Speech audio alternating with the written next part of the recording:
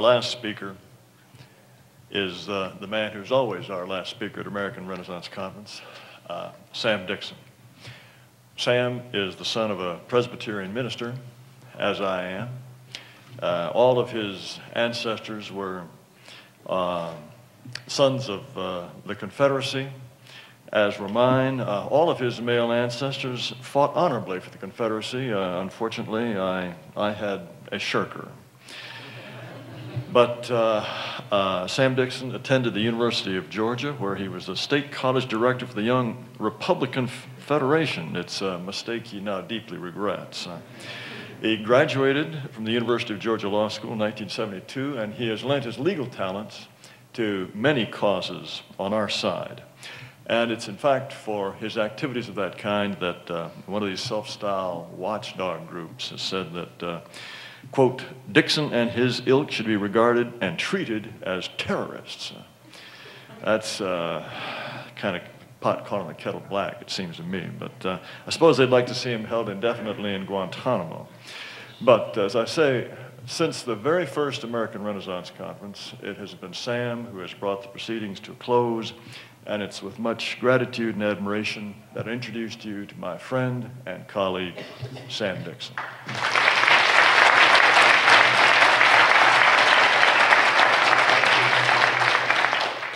It's always an honor to be in the company of Jared Taylor. And as usual, I think we should take this opportunity at the close of our meeting to thank Jared for the decades of dedicated work that he has brought to the liberation of our people and to all others who work to make this convention possible. So I would ask we give a round of applause to Mr. Taylor.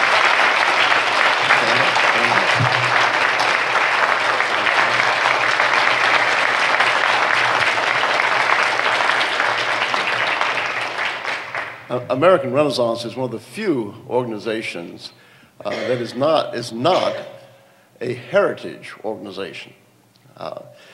There are all kinds of heritage organizations. There are thousands and thousands of heritage organizations. There's the Daughters of the American Revolution, the Ladies Association that preserves Mount Vernon.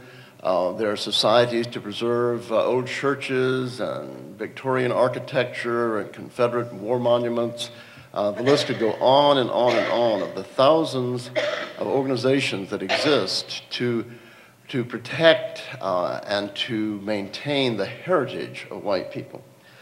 American Renaissance is one of the very few that is concerned about the future and destiny of white people, which to rational, thoughtful people is a much more important thing than our heritage, as important as that heritage is. The past is very important to us. It is our collective memory. It is our inspiration. It is the standard that was set up by our ancestors to which we must live. But it is not as important as the future of the children of this generation and the future of our race over the coming millennia.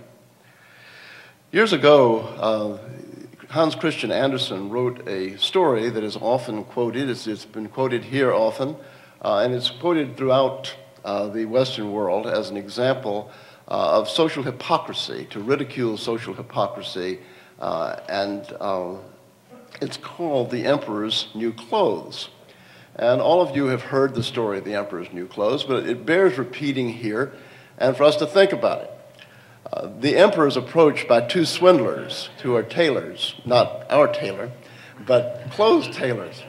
These swindlers tell the emperor that they can cut and devise magical clothing that is so beautiful, that's the most beautiful clothing imaginable, but it cannot be seen. It has a magic property, and that is that it cannot be seen by inferior people who do not deserve the position in society that they hold. And so the emperor says he would like to have this, and he places an order with them, and the swindlers come back, and of course they have no clothes. But they show it to the emperor, who doesn't want to reveal that he is unworthy of being emperor. So he puts on the clothing and walks around with no clothes on. And the courtiers and the people in society, the people in the street, all exclaim how beautiful the emperor's clothes are because they don't want to show that they are unworthy of the positions they hold in society. And then, as you remember, a child looks at him and says, "But the emperor has no clothes." Now, Hans Christian Andersen, living in a better age, the 1840s, when white people were still sane and when we were expanding and we were confident and full of certitude, he gave his story an optimistic ending in which the scales fall from everyone's eyes and pretense ends and the emperor's embarrassed and the swindlers are exposed and everyone sees that the emperor has no clothes. Now, if this story were written today, it would have a different ending.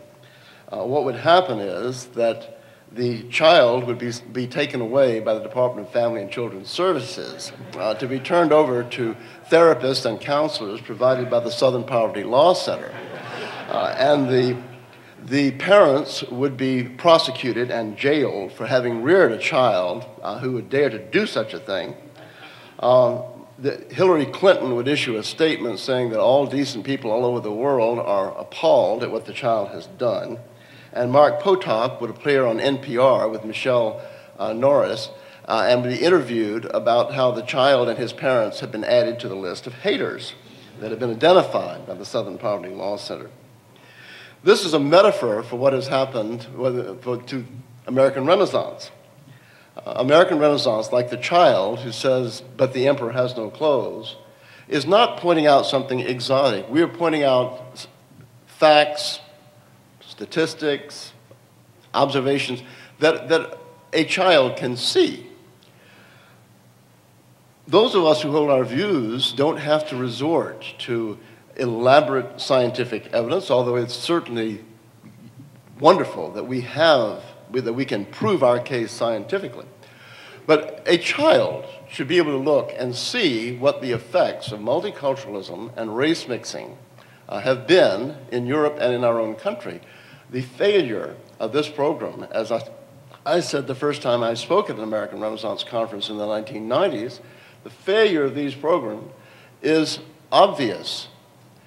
There is no statistical data to show that mixing the races has produced any increase in black academic performance, and beyond the mere slightest amount.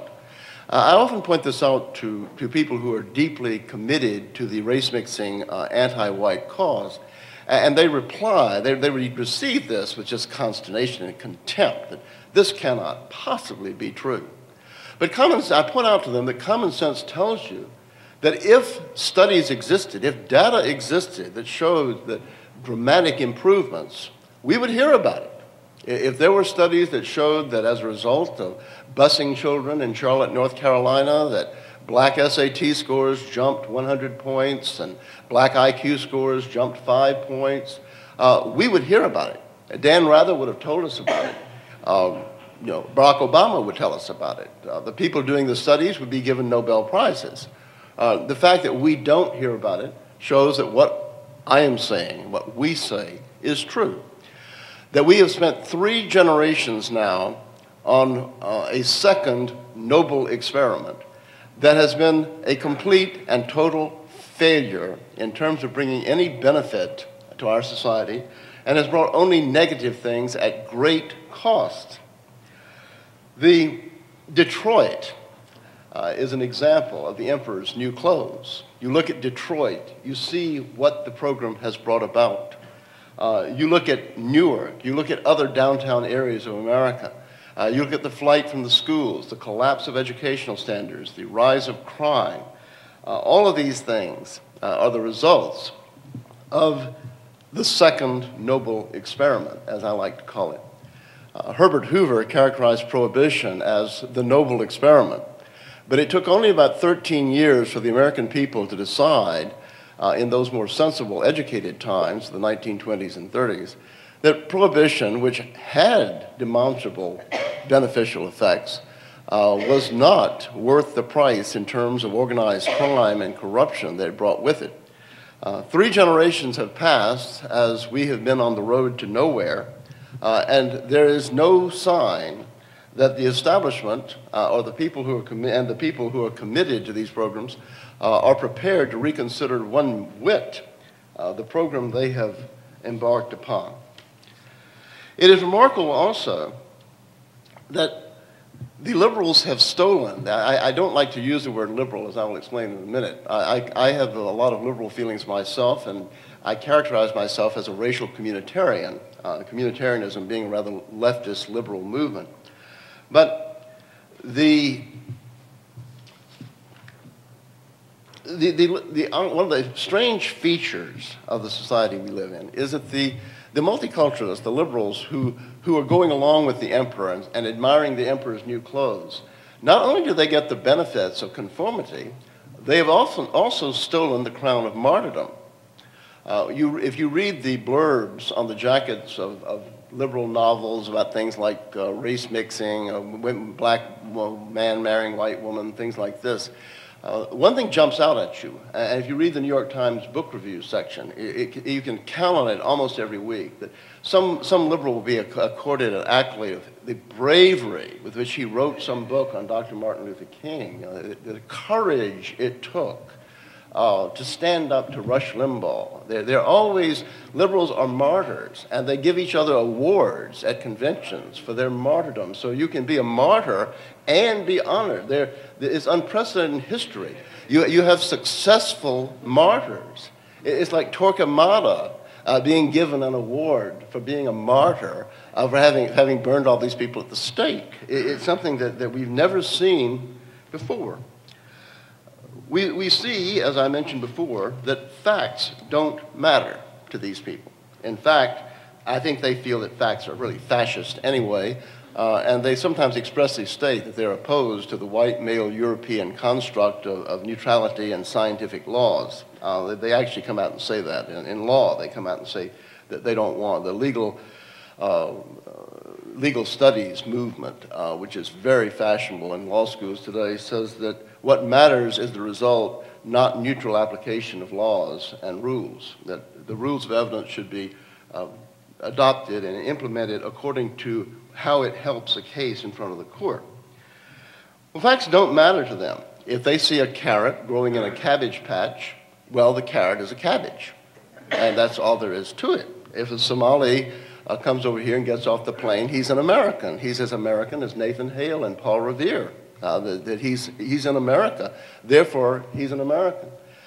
They seem to have the idea that if you replace our population here with a third world population, we will remain a first world nation. Somehow there's some mystical magic in the turf, in the soil of America, that will turn these people with millennia of proven inability to have a civilization, that it will turn them into Swedes and Norwegians.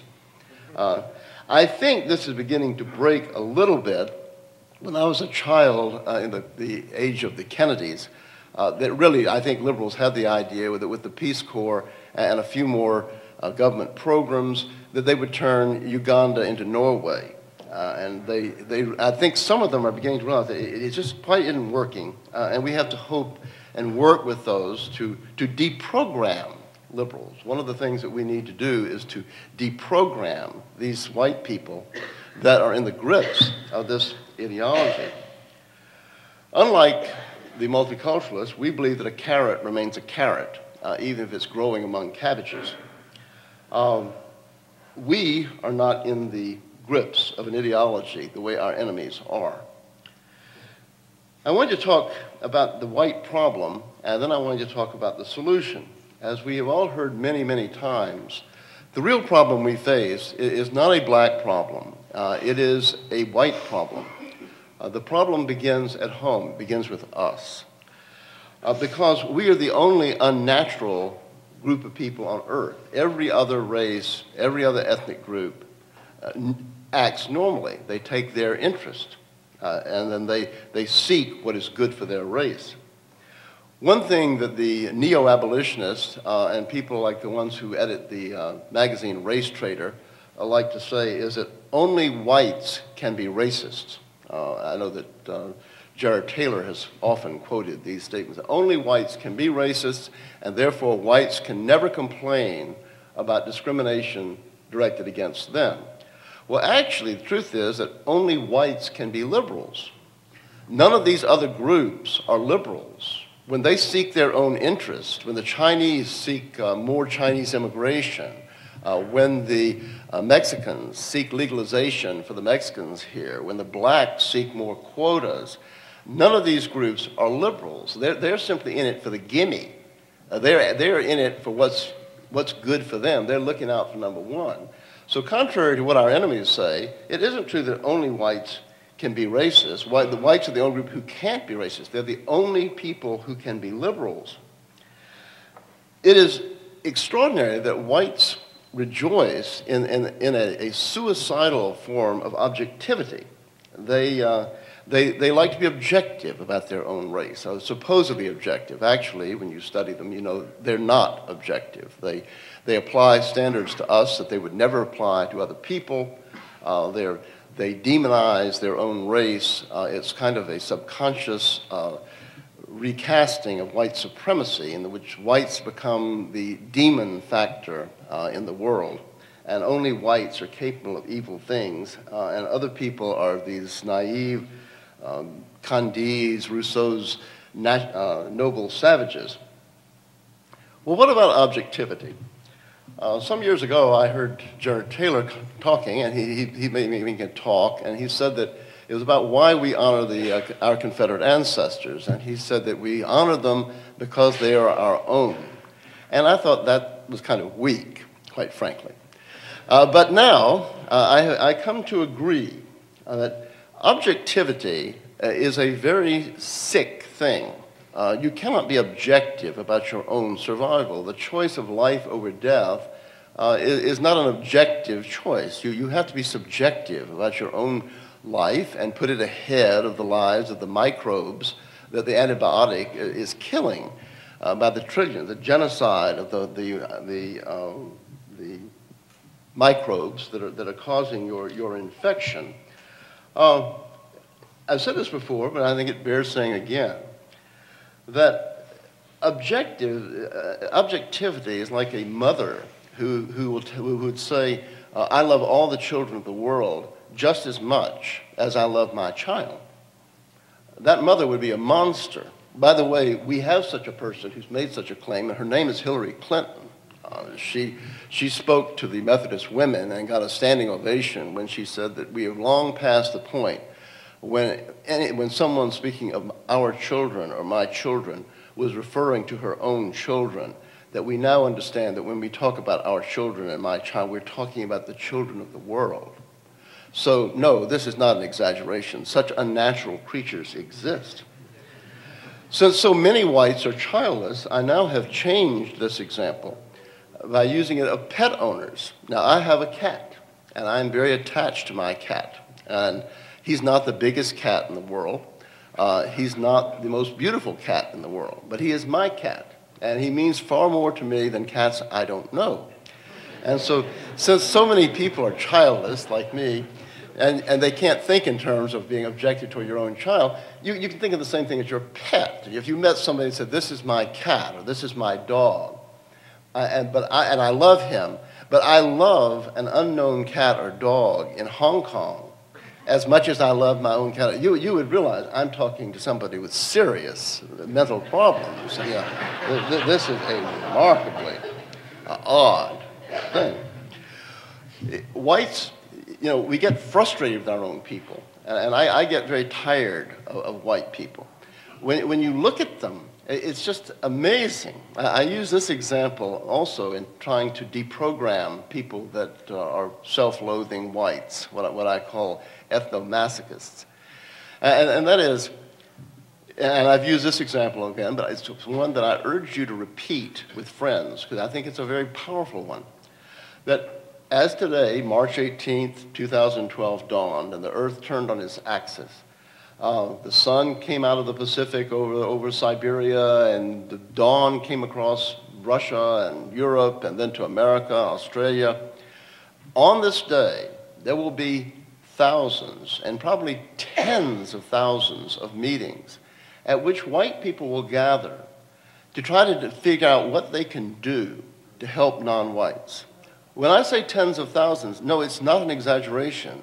When you add up all the Optimist clubs, Kiwanis clubs, Rotary clubs, church groups, government board, corporate diversity boards, all this kind of thing, It would be tens of thousands of meetings at which whites were trying to help a rival race. On the same day, it is fair to say that nowhere on the planet is there anywhere a meeting in which yellow people, black people, or brown people are meeting to try to figure out how to help white people. This is a startling discrepancy, and it is an example of how profoundly ill our race is, how caught it is in a psychological problem, a malaise, it's bogged down in. It is so frustrating that I often tell people now that I get tired of trying to coax white people into choosing life over death. That you can be transgendered nowadays.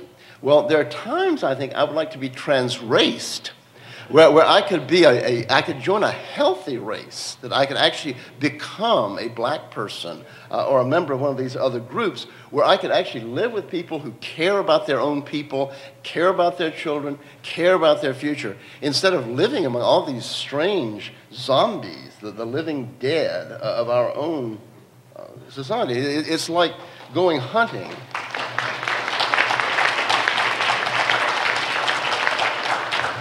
It's like going hunting and having to carry the dog. I mean, when you try to deal with white people. Well, we could go on and on exchanging stories of what is wrong with our race, but for all of its faults, it remains our own, as Jared said about our Confederate ancestors. What then of the solution?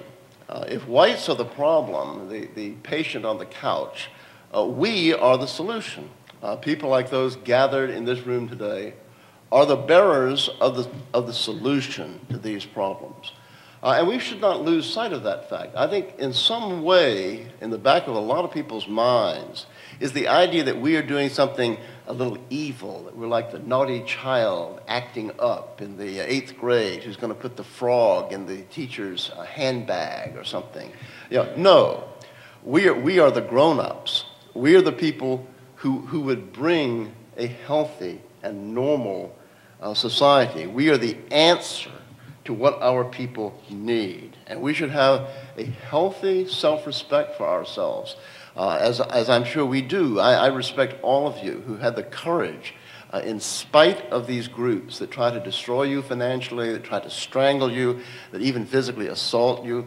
The 150 or so people who have come to this meeting are noble people. They're brave people. They're people that care deeply about their society and are willing to look at facts in the face and try to figure out where we are to go from where we are now. Well, what about us? Unlike the multiculturalists, we don't believe in an ideology. Our society is in the grips of an ideology for whom facts mean nothing. I mentioned earlier the fact that there is no statistical data to support the idea that mixing the races has done blacks any good. Well, I went to college with a fellow who's now a fairly prominent historian. I'm not going to mention his name because he's a nice guy. He's not really a radical leftist. He even thinks he's a conservative and feels that he is a loyal Southerner in his own way. But he is a liberal, sort of a mild Adlai Stevenson type liberal. And I ran into him. I'll call him Billy. That's not his name. I ran into Billy several years back, and he asked if I still believed the stuff I believed in college, and I said I believed it even more. And so we discussed it, and I pointed out to him the lack of any statistics to support the idea of mixing the races. Well, a friend of mine who's in this room today mailed me a copy of a book that he wrote recently.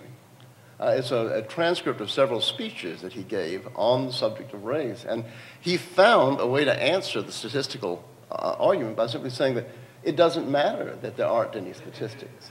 We have to do this because it makes black people feel good.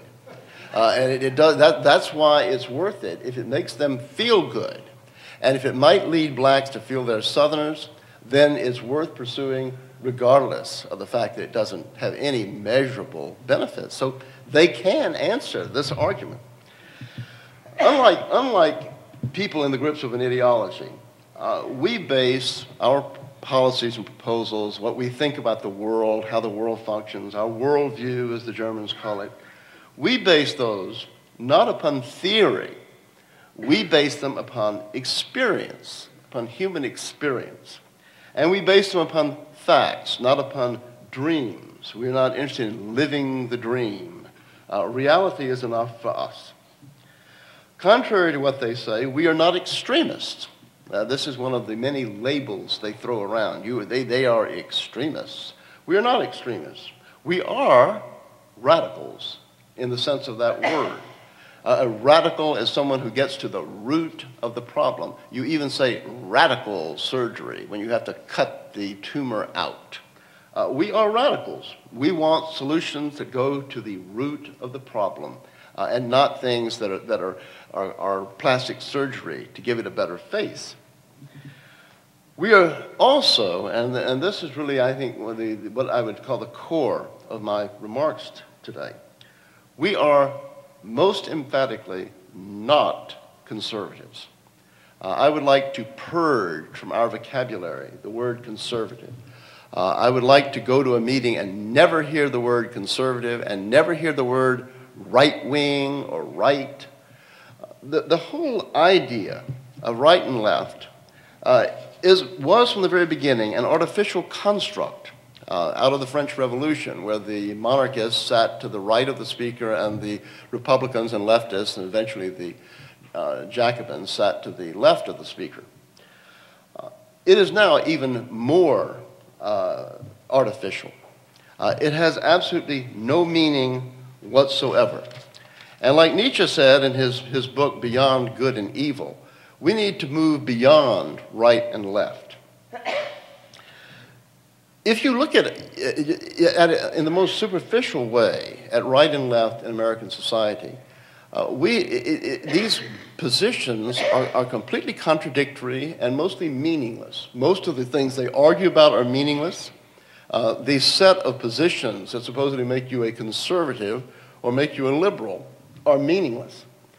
As Paul Gottfried pointed out in his cleverest column, Belief Clusters, America has been artificially divided into blue states and red states based upon a set of beliefs that have no organizing principle within them. And by that he means, let's run over the issues that mark a conservative from a liberal. We have abortion. We have gay rights. We have immigration. We have repeal of the capital gains tax, or whether it should be increased, repeal of the estate tax, gun laws, and so on and so on. When you think about it, your position on immigration really shouldn't inform anything about your belief on gun control. You could be opposed to immigration, as liberal Dutch people are, and say that, we don't want guns. You could be, and what you think about gay rights, you could be for immigration and against gay rights or against gay rights. None of these issues have any organizing principle. They're simply an artificial division of people, of white people is what we're concerned about, into these artificial groups. I think, without romanticizing liberals, because I have lived much of my life being attacked by people who call themselves liberals, in some ways, we have more in common with liberals than we do with conservatives. And that is that, like liberals, I think, we put the common good ahead of individual self-interest.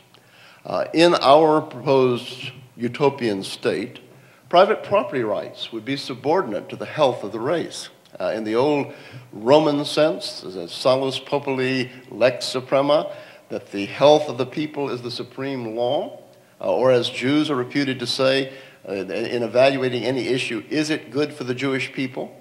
This should be our guiding light. We should not be wed to issues of libertarianism and private property. If you think about it, we are able to have this meeting today because of big government. Private enterprise will not let us have a meeting. So I ask all of you to re-examine bracketing yourself with libertarians.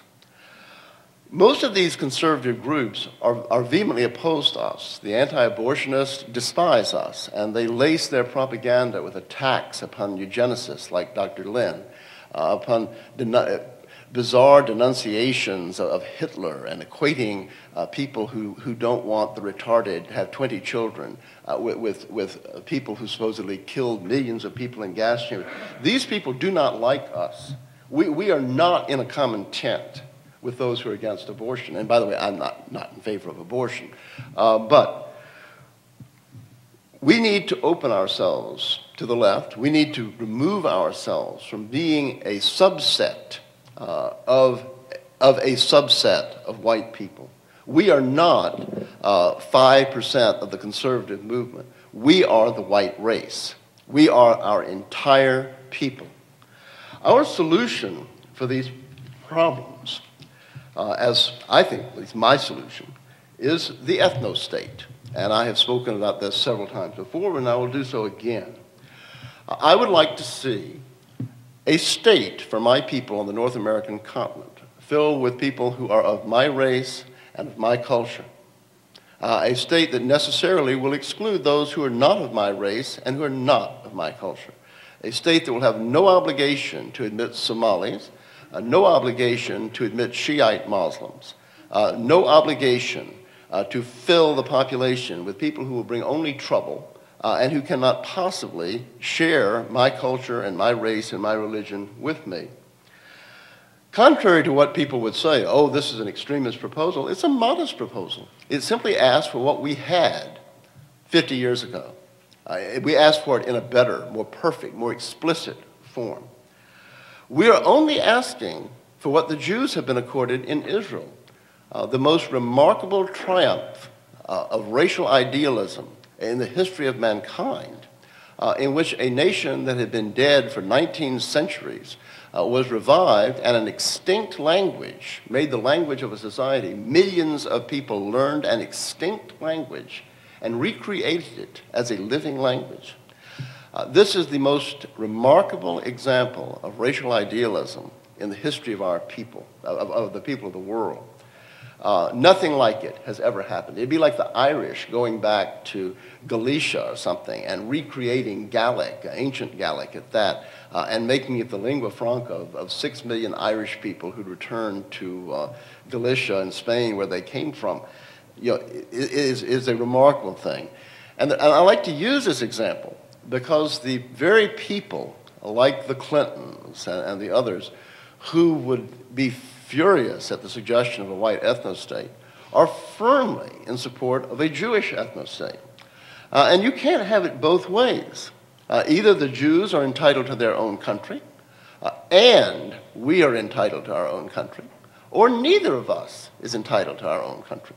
In which case, if Hillary Clinton and Obama were consistent, we would be bombing Israel as we did Serbia and making them import Arabs and give them full citizenship and put them in as generals of their army and put them on the Supreme Court and that kind of thing.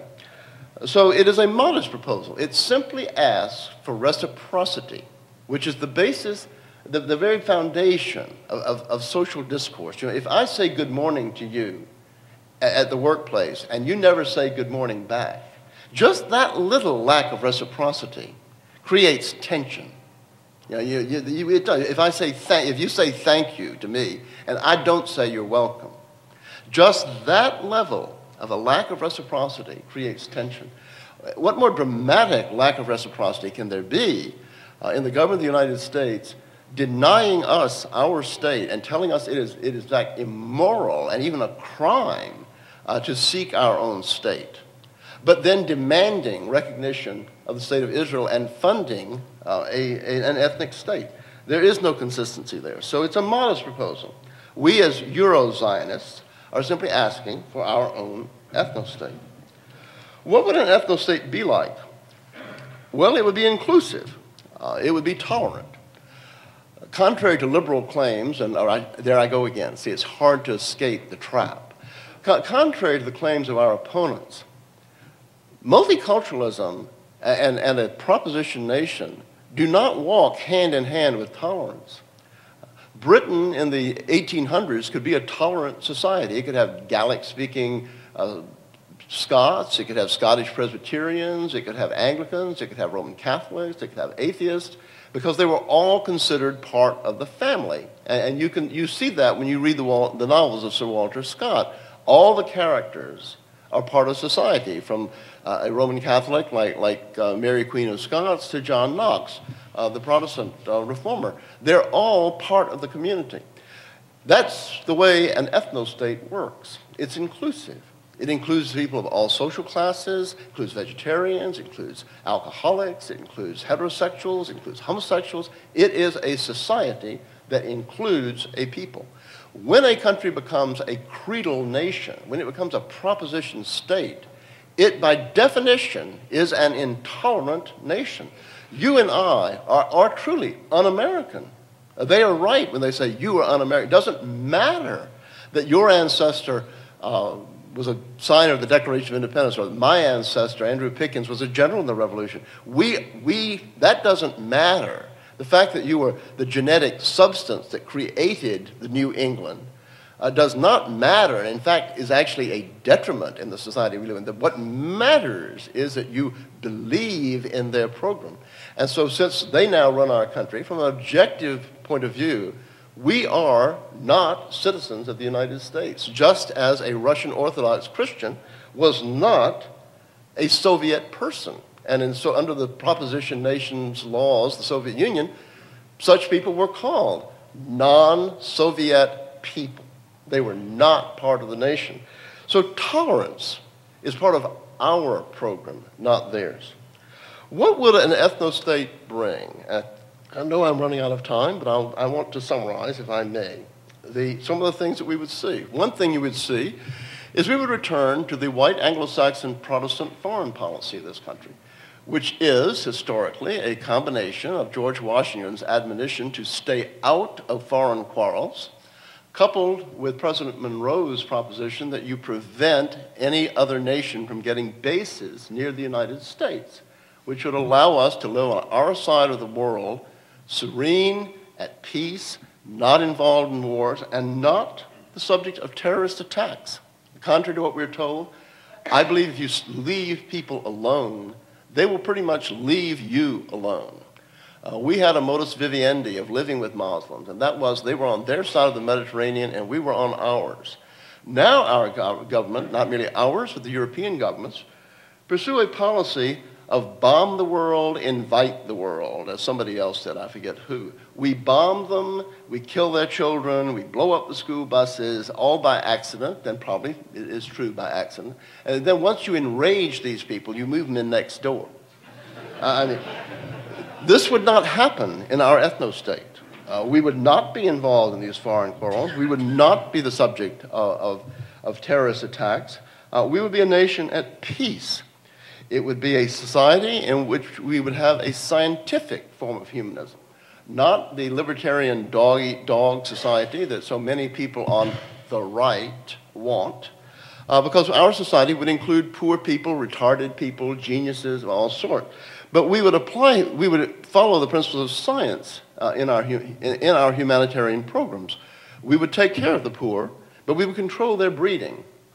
We would, as Dr. Lynn said yesterday, encourage geniuses to reproduce. We would, over a period of generations, have a policy, a social purpose of restoring to our race the IQ that it had in antiquity at the time of Periclean Athens, an average IQ of 120, which I think could be done. We would have a cooperative society like that of Switzerland, in which ethnic tensions would diminish because you would no longer have programs to tell people about, to pick at the scabs and tell them of all of the problems. You know, the liberals like this do this even, or most especially among our own groups, you know, that they want to go and tell the Irish how awful Cromwell was. They want to come tell the Presbyterians how bad the IRA is. You know, they like to keep these groups fighting among our own people. We would see ourselves like the ancient Greeks did. We would have like Pan-Hellenism. We would be Pan-Europeans. We would remain our own citizens of our own state, but we would understand that there would be a difference between a Russian or a Frenchman or an Englishman and a Somali. That even though they weren't in our state and they would have their own societies that would follow their own cultures, there would be an overarching racial and cultural and religious unity that would bind us together. This is what society would be like. And it would be a wonderful society. It would be a society that would offer the prospect of greater than ever triumphs of civilization and the elimination of inherited diseases, the elevation of the cultural level of mankind, but most especially of our own people. These are the stakes of the struggle that we are in. It is that vision versus a vision of Calcutta or Tijuana. Those are the stakes. And yes, I understand why people get discouraged, and I get discouraged too, like I was saying, and sometimes I want to be transraced to get out of these sick white people. But the stakes of this struggle are so enormous. They are the most enormous stakes in human history. And if you are ever tempted to give way to despair or to calculate all the odds against us and the cost to you of your involvement in this struggle, I ask you to consider the stakes and to realize that this struggle is indeed worth it. In fact, it is the only struggle worth pursuing at this time on our planet. Thank you.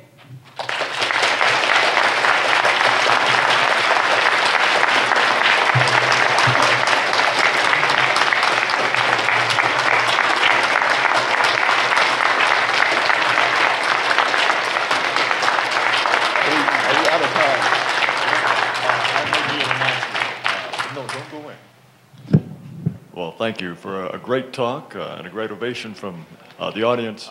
Sam, I completely agree with you that the conservative movement and liberalism are social constructions, so to speak.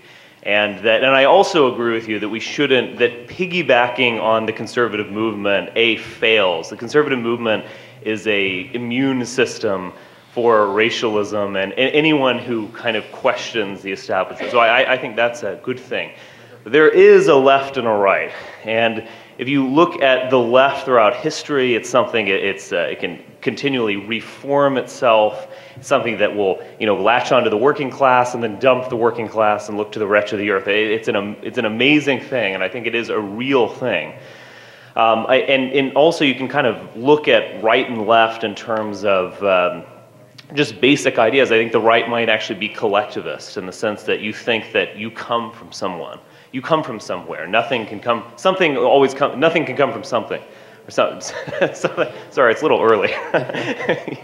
You sound like the sound of music. Nothing comes from nothing. Nothing ever did. Right. You need something for something. And I think in some ways the left is a kind of their vision is a kind of atomistic world where you can make all your preferences and so on and so forth. So I really think that there are two real basic worldviews. And I guess I think our challenge is to how do we channel that leftism. There seems to be some people for whom all those things that I just said are deeply meaningful, like this Coney 2012. I mean, when I looked at that, I wanted to throw up or throw my computer against the wall because I have my instincts that I'm born with. I detest that kind of stuff. I like hierarchy and I like heroism. There are some people on Earth for whom this sappy, saccharine nonsense just fills them with joy, and a lot of them, are filled up with, they go to Christian churches, they go to leftist meetings, so on and so forth. But don't you think the left is actually a part of us? Well, I think that the sappiness you're talking about pervades the quote left, end quote, and the quote right, end quote. When you listen to Sarah Palin carry on to a Tea Party meeting, it is something that is so remote from us. I heard her speak one time on television, and in the first 7 minutes of her speech to these rip-roaring, cheering crowds, she said that when the Republicans defeated Obama, there were 4 things they were going to do. They were going to balance the budget, cut taxes, rebuild our anemic military that only has a budget equal to that of every military in the entire globe, and go to war with Iran. Now, someone who says that is certifiably mad, and the people who cheered that are certifiably mad. You missed she was on Sean Hannity. She said, when they had this Derek Bell controversy, she said, Obama brings us back to the America before the Civil War, when race mattered. Yeah. Well, we have nothing in common with these people. And as for liberals, I deal a lot with liberals, or so-called liberals. People think of themselves as liberals. And I have found in dealing with them that so long as our ideas doesn't have a return address on them, a lot of them are open. In fact, a lot of them are actually thinking. I've talked to a very liberal doctor some months ago. He, on his own, brought up the problem of the downbreeding of the human race. So this is somebody that if you'd come to him and say, "Well, I'm from the right to life, preserve the family, Veterans of Foreign War Committee," the shades would just come right down. So we got to get beyond right and left. We have to. And the left wasn't always what it is today. Remember, Margaret Sanger was a leftist. Who believed in eugenics. The people who worked for peace in World War I, the isolationists, most of them were more what we consider liberals than they were conservatives. And that's even true of World War II. People forget Norman Thomas was on the board of directors. The socialist candidate for president of the United States was on the board of directors of the America First Committee. And so we have walled ourselves off into our own little ghetto. And I do not want to be a subset of the right-wing ghetto. And I'm not interested in any of these issues that excite right-wingers. They're just irrelevant to me. They're relevant to us. And we need to be, as adult people, we are not on the left. As racial idealists, we are not on the left, we're not on the right, and we're not in the center. We're above. Yes, our Harvard-educated lawyer. Sam, it seems to me that we're in this predicament not really because of a loss of IQ points, but because of a loss of courage. And I'd just be interested to get your thoughts on, in the future, what can we do? Maybe it's genetic, or maybe it's cultural, or maybe it's a mix of both, but what can we do to prevent this society of cowards from once again prevailing and allowing what's happened to us to happen again? I agree with you. I wish I could give you a solution, Joe. You yourself are a gutsy guy, and you're a Harvard-educated lawyer who's willing to associate with us. That's a really amazing thing. It wouldn't have been amazing 100 years ago, but it's amazing now. I have difficulty getting lawyers to even represent me. They're so afraid. They won't even consult with me. They're so terrified when they read the internet. They're terrified. You're absolutely right, and I'm glad you asked that question, because it's a point of disagreement between me and Alex Kurtajik. As important as I think it is that we have a moral case for our cause, I really don't think that these people are signing up or standing firm for the other cause, the cause of white genocide, because they've been convinced by a moral case. It's like the question I asked when he spoke. These lawyers that I talked to who want to talk about what Jesus would do about immigration and how immoral our views on immigration are, Jesus just doesn't come into play when it comes time to support their own children and pay their child support payments. I think that the moral thing is merely a mask for cowardice. It allows a coward to say, "I'm a conscientious objector," when the truth is he's afraid to fight. And how do you give, like in The Wizard of Oz, how do you give somebody a heart that doesn't have a heart, or give them a backbone that doesn't have a backbone? I don't know. I think one of the problems we have is that historically Western civilization has been saved by people who came from a military aristocracy, like Charles Martel, like the English aristocracy. The English aristocracy carved out most of the ideas of our English law, our Anglo-Saxon law system, the right to habeas corpus. It was the barons who bore arms against King John who got the Magna Carta. It was people like that. As I look at history, businessmen and merchants have very rarely been the heroes that won battles like that. We do not have in this country much anymore a military aristocracy. We are a nation of shopkeepers, as the Germans derided the English in the 2 world wars. Businessmen, and here's another thing where conservatives don't get it. They confuse aristocrats with plutocrats. A plutocrat is an entirely different thing from an aristocrat. Because you have money does not mean you're a conservative or you're a custodian of the ancient rights of our people. Businessmen get money by pleasing people, by putting the little happy face in the McDonald's wrapper. And when they have a customer like American Renaissance trying to rent their hotel and they're going to get some flack, they are not like the military aristocracy. They are not indifferent to public opinion. The business community will please people. And people like that don't have balls. They don't have backbone. How you restore manliness to an effeminate, whipped down, eager to please race, I don't know. But we'll have to find a way to do it. And one way is, when we create our new ethno-state, there have to be categories of citizenship.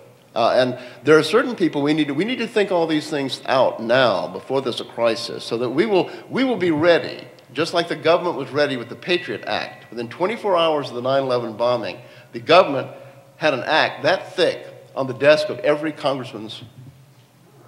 They didn't stay up late typing. They had that in a database. They've got gun. I don't care about guns, unlike my friend Martin O'Toole, who's a big gun enthusiast who's here.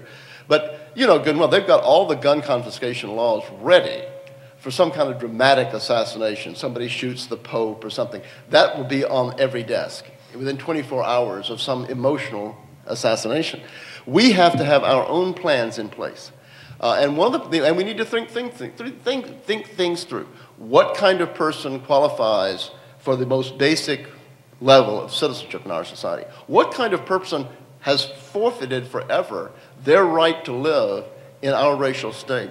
I do not want someone like Hillary Clinton saying, well, like she tried to do against Obama when she tried to play the race card. Hey, I'm white too. Hey, now I'm here. Can I be your Secretary of State?